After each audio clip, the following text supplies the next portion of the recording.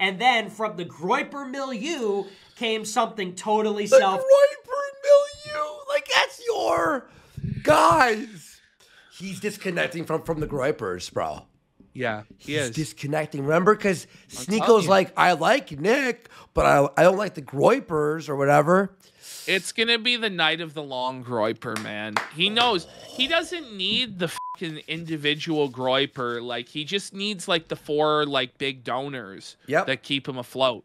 That's all he needs, and he's always treated his followers with contempt and, like, they're but now he's extending that same thing to his streamers, and they're just going to lay down and take it because they're desperate. They have no talent. They have no other options. They're trapped doing this because of the toxic association with him.